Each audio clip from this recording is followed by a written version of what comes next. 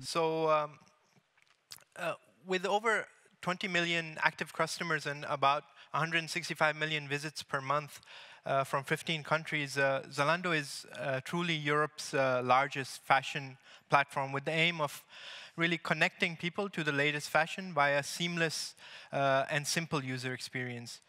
And of the 12,000 employees, the Berlin tech office has about 1,600 developers, data scientists, agile coaches, and leads working in small autonomous teams via a framework called Radical Agility. So very briefly, Radical Agility is Zalando's new tech culture. And this quote by our VP summarizes it best and emphasizes true agility and innovation. Hire the best people and then get out of their way.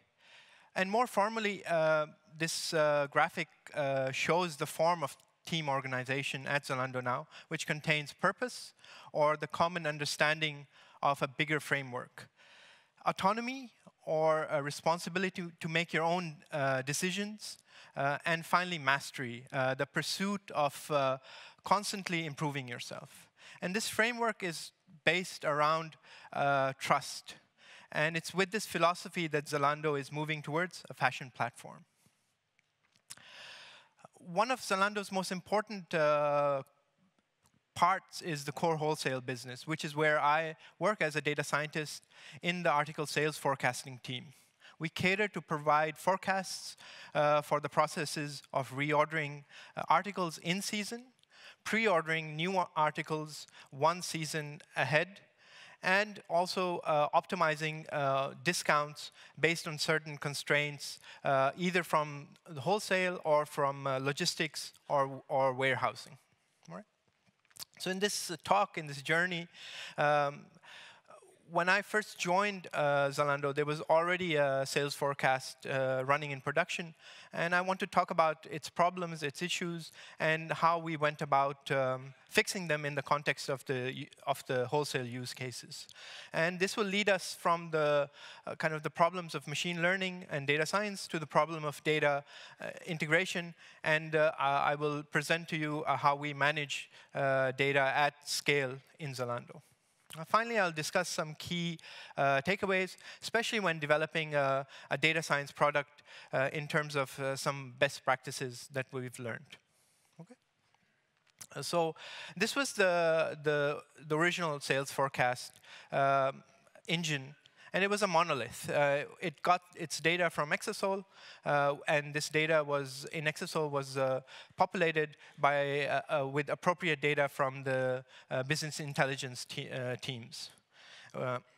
And the forecasting engine was this mixture of different forecasting models needed for the different use cases that we have. These consisted of predicting, in terms of time series, the number of returned items and the cost of these returns, the cost of fulfillments, and predicting, more importantly, the number of sold items that before return for each of the 15 countries. We also have a forecast. This monolith also consisted of a forecast for elasticities and demand estimation as well. And this architecture meant that it was super difficult to extend or maintain if any of the core data scientists or developers left the team. And when radical agility happened, this is exactly what happened. So we needed a way to continue to extend this super critical piece of wholesale and extend it without the forecast being down. Because a less accurate forecast means additional costs of millions of euros, since Zalando buyers could end up purchasing too much of a low-performing article or too little of a top seller. Both of these cases are super bad. So autonomy in radical agility means that each team can choose any technology they want, and they themselves, the team, is responsible for running it, with each team more or less getting their own AWS account. Teams and applications talk to each other via a RESTful API. And so moving forward, we also decided to break up this monolith into smaller microservices, each of which is designed to serve a single forecast model, and then use best practices to tie these simple models to the original forecast. And one initial issue was since Exasol, our database, was running in our data center, we could not access the data there from AWS. And so what we ended up doing was we had a team that, given a query, would put the results into an S3 bucket on AWS, and then our models could use that for retraining, for example. So this process of migrating our models by breaking them down and into microservices and deploying them on AWS continues to this day. And the added benefit of this has been that these forecasts are not only being used by our team, but also by teams outside of wholesale as well, like logistics, for example. Okay, so speaking of use cases, what I want to talk about is the pre-order use case. So very briefly, this pre-order use case is one of the most important aspects of the wholesale team, where buyers need to plan the merchandise one season ahead. Because the articles they plan to buy have no sale history at Zalando, we generally have no data in terms of demand forecasting to support the buyers and the planners. And the original way of solving this problem was that you hand-selected one or several articles and then use the forecast to use the forecast, or at least the historical data of these hand-selected articles to then see what the demand of these new articles could be in the future. And this process is not only tricky, but it's error-prone, and because if you select a base reference article which is different in its price, then you have to kind of do a lot of tricks to make the forecast accurate. Also, you have to integrate the demand as well in terms of how Zalando, in terms of how the article, each year the demand also increases, and so you have to incorporate that in the forecast as well. All right, it's an empty slide. All right, so moving forward, what we've done is to use an internal project called Fashion DNA, which combines the article images, so images of each article, together with a vector of their properties, and user preferences, and kind of encode that into what we call Fashion DNA. And this vector is trained by a deep neural network and has the property that similar articles lie close to each other in this constellation of this Fashion DNA.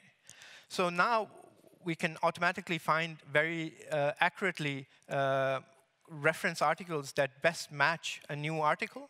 And by looking at this reference article, we can more accurately predict what the sales or how well a new article will sell in the future. All right. So that's the pre-order use case, and this whole process kind of works on this core technology, which is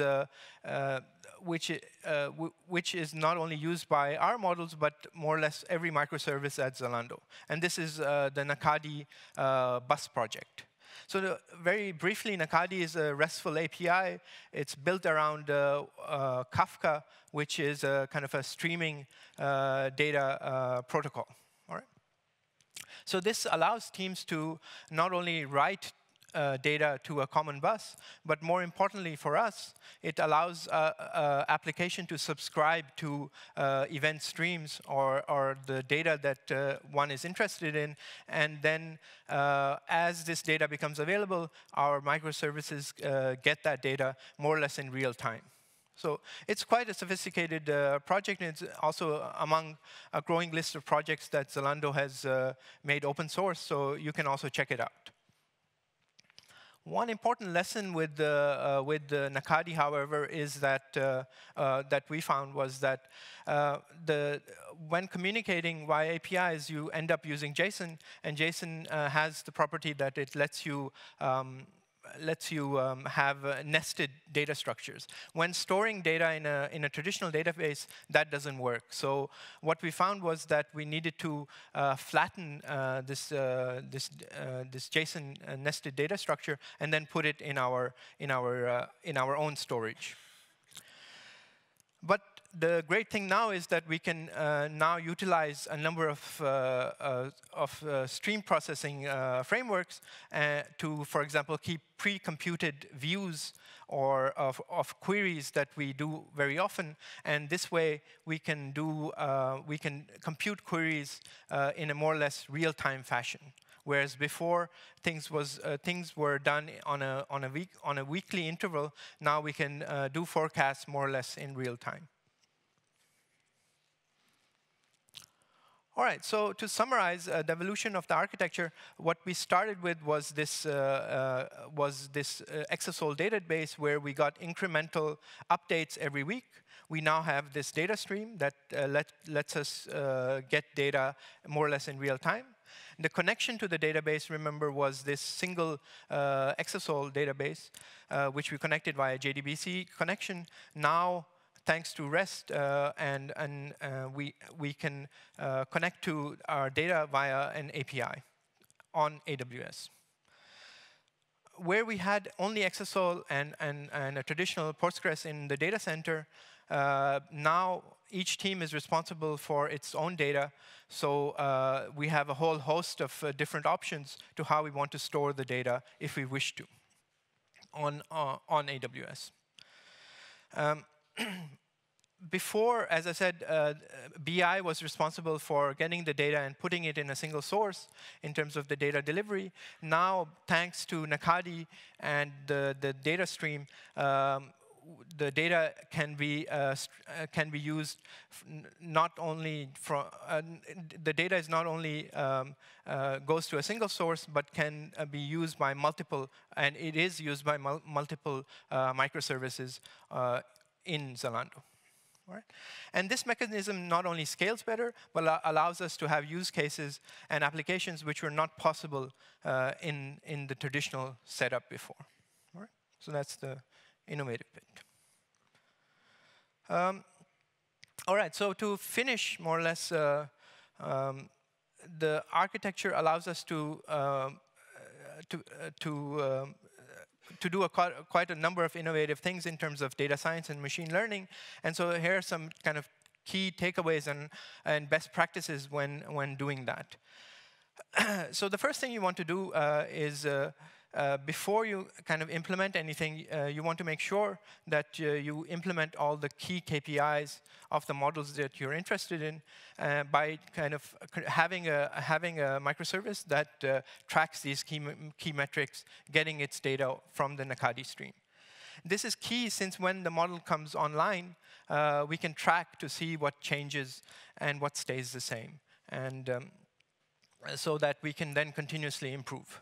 Next, we want to keep our machine learning models initially super simple and spend most of the time to fix the numerous issues, which are the most time-consuming issues of integrating this microservice into the existing or current running forecast.